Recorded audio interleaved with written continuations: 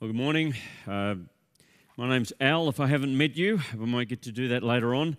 If you have got a Bible there, keep it open at Ephesians chapter 1. We've got a grand tour, but we will come back here eventually, I promise. Okay, got a little survey for you, see if you're brave enough to put your hand up. Who here is a cat person? Okay, righto, good. Dog person? Yeah, a few more. Okay, all right. Can you get a bit divisive about that? I'm a dog person. Poor old Muscat, our Staffordshire Terrier, died a little while ago. We haven't replaced him yet, but I'll tell you why I like dogs. Every night when you feed a dog, right, they're excited. That lasted cartoon, one dog saying to another, "Oh boy, it's dog food again." And the dog's always like that. But from what I can see, a cat, if you have a cat, you're working for the cat. Right? I think that's the case. Now, why do I start with that? I read a book recently, or a little while ago, Cat and Dog Theology, and that is a saying, some people think about God and the world, but particularly God, like dogs, and some people think about God like cats. Here's what they meant. A dog says, okay, you pet me, you feed me, you shelter me, you love me, you must be God. A cat says, all right, you pet me, you feed me, you shelter me, you love me, I must be God. And what they're saying is different ways that you can respond to God and what He's done. Okay. Now, the book says, the God-given traits of cats, you exist for me, and dogs, I exist for you to serve you, can be similar to certain theological attitudes held by many Christians. Okay, that's the only message of the book. There's no need to read it. Okay. I bought it. That's enough. Okay. How do you make sense of the world and your place in it? Let me say with really carefully, really respectfully, if you're not a follower of Jesus yet, and well, it's great to have you here. If you're not there thinking about it, that's great. The Bible says if you're not a follower of Jesus, you don't actually have a proper view of reality. Your worldview is somehow out of focus because, well, I'll explain in just a moment. But you know, even as a Christian, you can I'll follow Jesus, but not have the gospel really clear. Because we can start thinking, well, why did God reach out and rescue me or save me? Well, it must be because, you know, I'm special, or because I'm lovable, or because He knew that I would choose Him, or... So we come today to the question of why does God save me? Well, that's the question that Toby's asked me to speak on. We're working our way through what's called the solas. That's from the Latin word meaning alone. And so over the last 4 weeks, we've worked through what really are 4 summaries of the Reformation. Now, the Reformation was an event in history about 500 years ago in Western Europe when those summary statements that we know God or what God wants from us or what God's telling us about Himself from the Bible alone, that we're right with God simply by trusting what Jesus has done, right? Not that we earn it, it's by faith alone. It's only Jesus who can rescue us, Christ alone, and grace alone. It's all about God's generosity. Okay, so they're the 4 that we've worked our way through. If you haven't been here, you can get on the website and listen to the explanation from the Bible of those 4. But we come today to the 5th one, which really ties it all together, and that is for the glory of God alone. Why does God do what He does? It's all about His glory. But let me say, it really does, to understand that, to live that out, really does mean a change in the whole way that we see the world. You can talk about it as a, what's the phrase they use? The Copernican revolution. What's that all about? Okay. Before the 16th century, pretty much certainly in the Western world, they thought of the Earth as the centre of the universe, or the centre of the solar system, and the sun and the planets and the stars all revolved around the Earth. We were the centre. And then along came a brilliant man, Nicholas Copernicus, and in 1543, not long before he died, he published on the revolutions of the celestial spheres. How he worked it out, I do not know, but he worked out that the sun is actually the centre of the solar system, and the earth and all of the planets and everything revolve around that. Complete change in the way you see the world and who or what is at the centre. Now, my guess is you can kind of work out where I'm going here. If I asked you, who is at the centre of your universe? Who's the centre of your world? Western culture values the individual, okay? We're all valuable individuals. Perhaps we could say that together. We're all individuals. You ready? We're all individual. Good, okay. You think, well, that's obvious. Doesn't everyone value the individual? And the answer is no. In the world today, certainly through history, there have been many cultures that value the group or the collective, and the idea of an individual having value would be, I'd never think of that. So why does Western culture value the individual? Now, here's a book that really, whoa, this is not a one-message book. I waded through this one. Larry Siddentop has written a book called Inventing the Individual. Now, let me try and give you in 2 paragraphs what he's saying. In the ancient world, in the Greco-Roman world, they didn't think individual. People were born, they lived, they expressed their religion, their loyalties, etc., and they died as part of a family. That's how they thought of themselves. I'm family rather than an individual. And Siddentop's thesis is that Jesus comes along and the Apostle Paul, and they teach that the individual not only exists but is valuable, and the individual has the responsibility, if you like, to choose what he or she believes about God and how they respond in faith. Now, that's a revolutionary idea, but the reason it doesn't seem revolutionary to us is that that's worked its way through the fabric of our society over 2,000 years. The problem? We've moved from the individual is valuable to individualism, I guess you could call it, where the individual's the centre of everything. Me and my world and what I think, and it's all about me.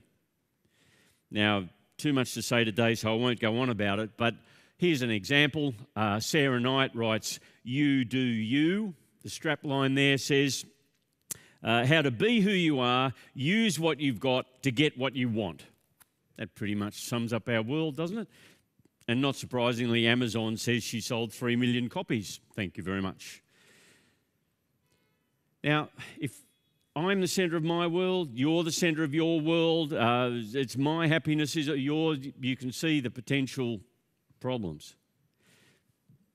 Now, if I ask you then, why are you here? What's the purpose of your life? I don't mean why you're here this morning in a sandstone building. I mean, why are you on planet Earth? What's your purpose? Let me take you to a book that, as you do you, I cannot think of a book more different to that than this one. The Westminster Shorter Catechism, written around 1647. You can see they met for something like 10 years, 1643 for 10 years. A whole lot of theologians get together in Westminster in the UK, and they thrash out the essence of what the Bible teaches. Now, it's pretty dense, pretty tough stuff. When I was a kid, my mother took me to dragged me along to a very strict little Presbyterian church, and they had an idea of Sunday school for the kids. And that consisted of, after church, which went for an hour and a half, and a 1-hour talk on one verse of the King James Bible. Sunday school was big old Scottish minister, and we had to learn during the week the answers to the questions in the Shorter Catechism. I tried to weasel out of it by telling him that I spent the whole of the week at school trying to learn things, and I thought Sunday was meant to be a rest day, but that did not work. Anyway, I should have listened, because the very first question and answer is absolutely profound. Here's what they came up with. It says this: what is the chief end of man? Now, it's 500 years old. It's before inclusive language. Forgive it, please. Man and woman is obviously what they mean. what is the chief and what is the purpose of humanity? And they came up with this answer. Humanity's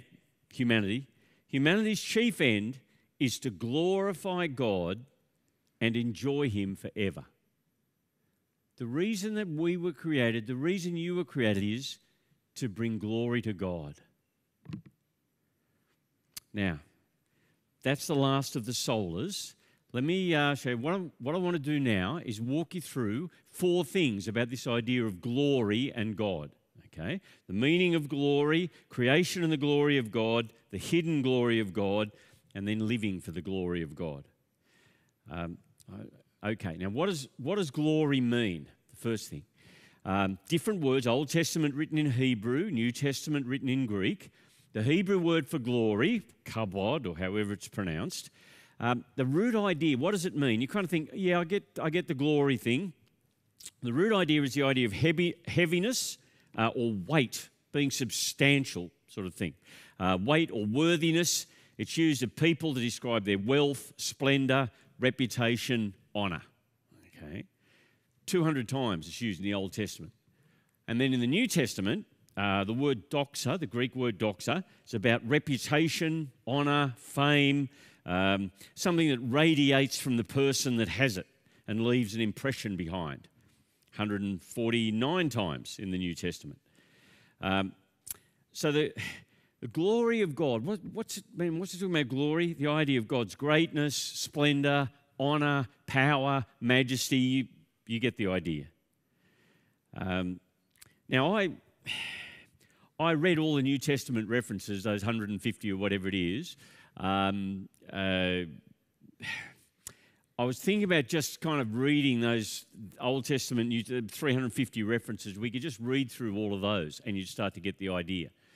But I suppose you didn't bring a cut lunch and you want to finish before 3 o'clock. So here's what it's going to be like.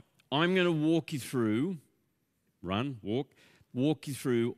You can understand the whole of the Bible from this idea of glory and God's glory. But for the next 15 minutes, it's going to feel like drinking from a fire hose, okay?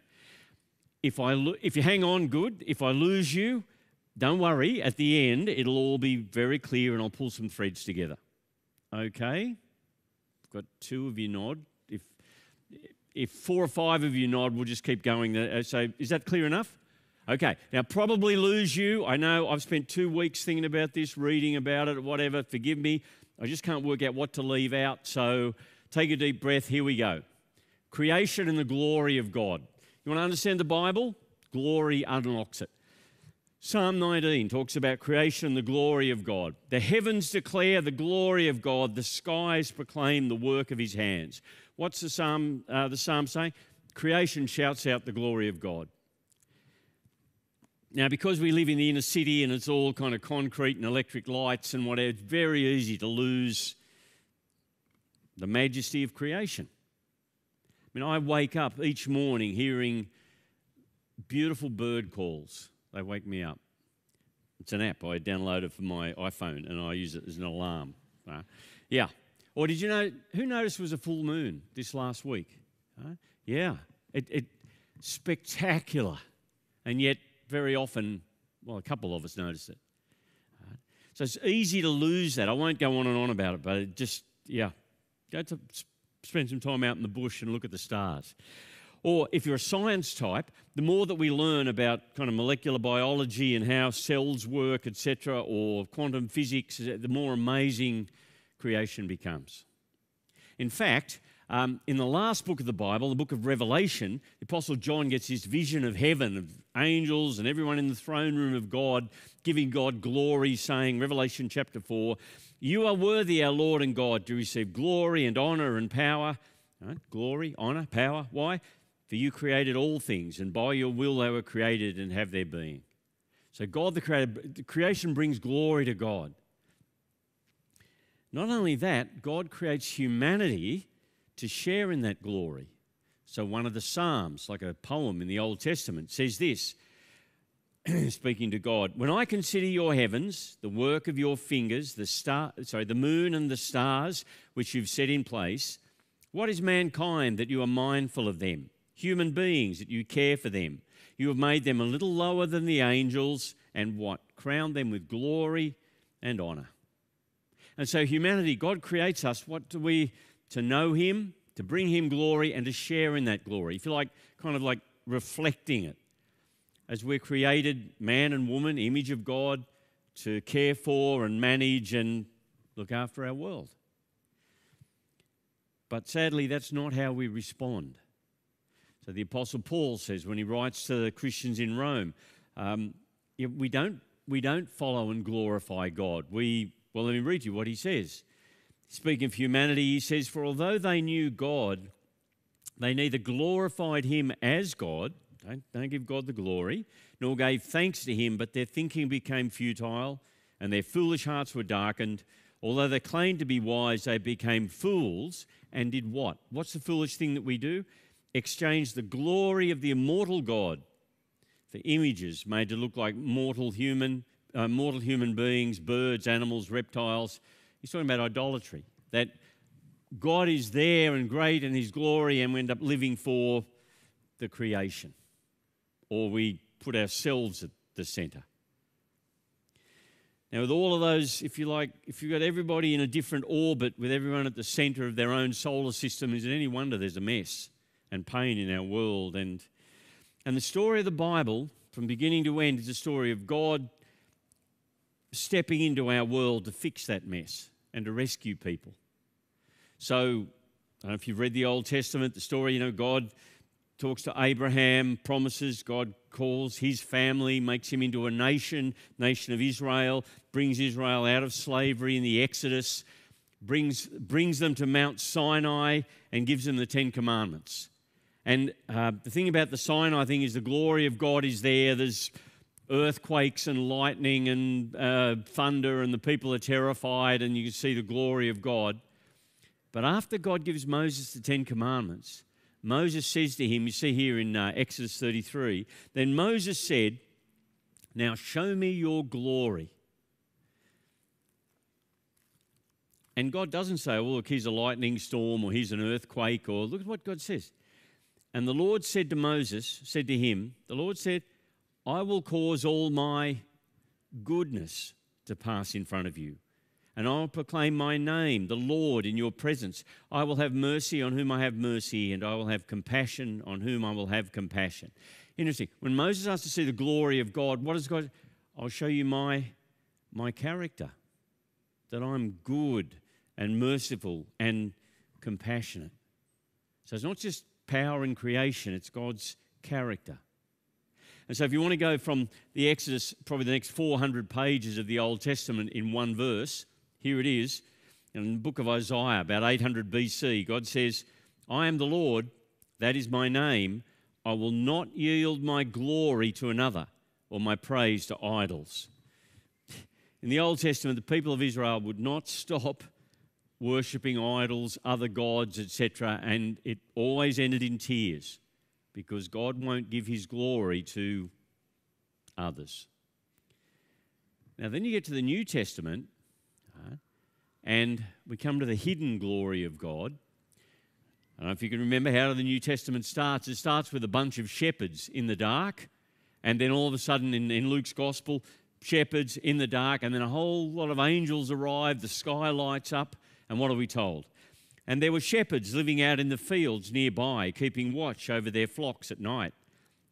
An angel of the Lord appeared to them, and the glory of the Lord shone around them, and they were terrified. But the angel said to them, 'Do not be afraid.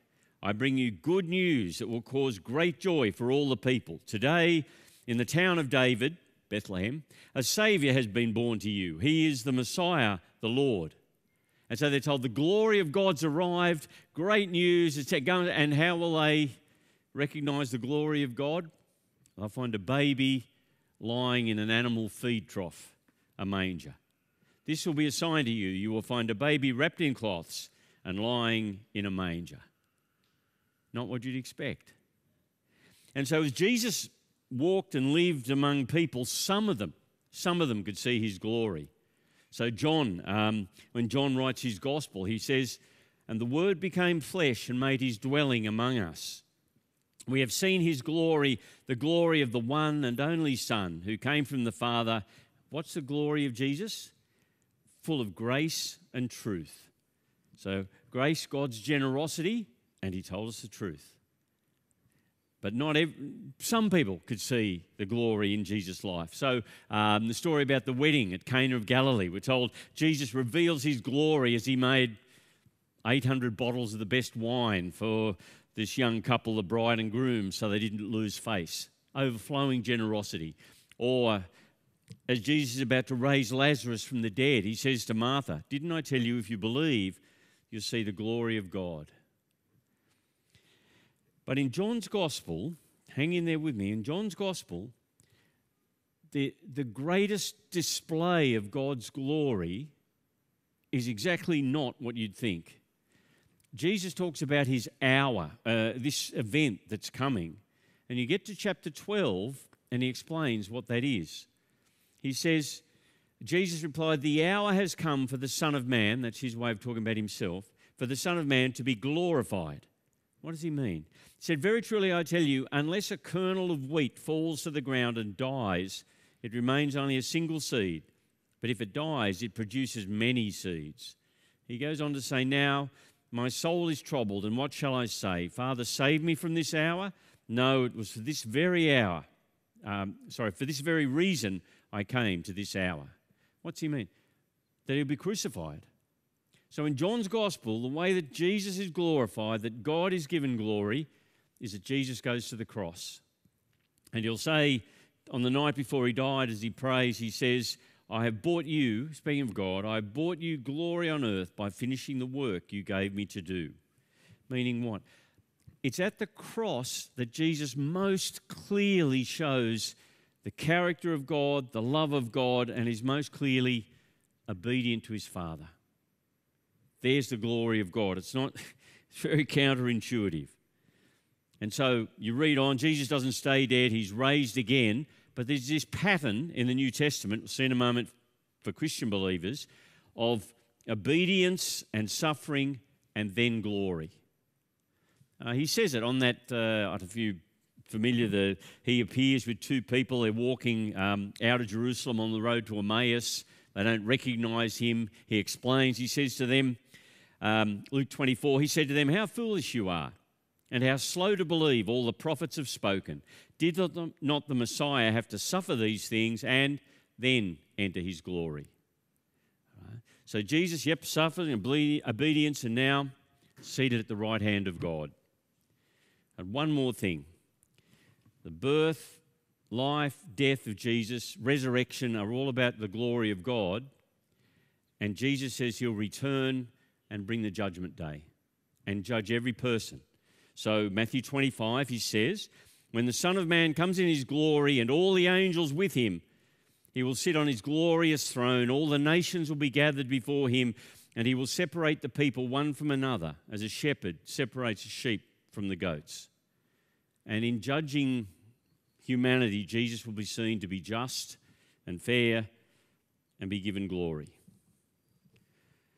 Okay, still awake? Still there? All right. Ephesians chapter 1. Let's finally answer the question that Toby set. Why does God save me? Right. So living for God's glory. Have a look at Ephesians chapter 1. So this is the Apostle Paul. He's writing to the Christians in Ephesus. And here's where the pronouns matter. Not him, her, she, him. It's us and we and you. Have a look at verse 11. He's writing to Jews and Gentiles. And he's saying the Jewish people were chosen first by God. The message came to them first. Have a look at verse 11. Yeah, got it? Ephesians chapter 1, verse 11. "In him we were also chosen," meaning we Jewish people were also chosen, having been predestined, God chose them in advance, according to the plan of him who works out everything in conformity with the purpose of his will. In other words, God does everything as he chooses. Verse 12, "In order that we, the Jewish people, who were the first to put our hope in Christ, might be" what? Why does God do it? "For the praise of his glory." God saved the Jewish people, these people first, so that he would be glorified, so that God would get glory. Yeah? Or, have a look at the very next, and this is why it's worth having a Bible, right? See verse 13. So he says, we, and then you see how the pronoun changes? Verse 13, he says, and you, he's talking to Gentiles now, the outsiders who are brought in, and you also were included in Christ when you heard the message of the truth. Yeah, why? Have a look down to verse 14, okay? Why has all that happened? To the praise of his glory. The reason that God saves people, whether you're a Jewish person brought in, right, or a Gentile, kind of an outsider who's brought in, is to bring God glory. It's about the glory of God. You think, why does God... I'll tell you why. Because God rescuing people through just trust in Jesus shows God's love, compassion, justice, mercy, and why does God want it? Because it's best for us too. So give God the glory, not only reality, if you like, but it's what we were made for, to recognise that. It's the kindness of God to do this for us. Not only that, okay, hang in there, we're nearly there. Not only that, the promise is, if you'll trust Jesus, you kind of, how do I put it, almost walk the same path as he did. That's the idea of, we'll trust Jesus, we'll be forgiven. There's obedience, there's difficult things, and there will be, and then the promise of glory. See, Jesus, obedience, suffering, glory, the Christian believer the same. Let me show you. 2 Corinthians, Paul writes a second letter to the Corinthians. He says this, therefore we do not lose heart, though outwardly we are wasting away, yet inwardly we are being renewed day by day. For our light and momentary troubles, and this is Paul who's been flogged and shipwrecked and beaten and imprisoned. He says our light and momentary troubles are achieving for us an eternal glory that far outweighs them all.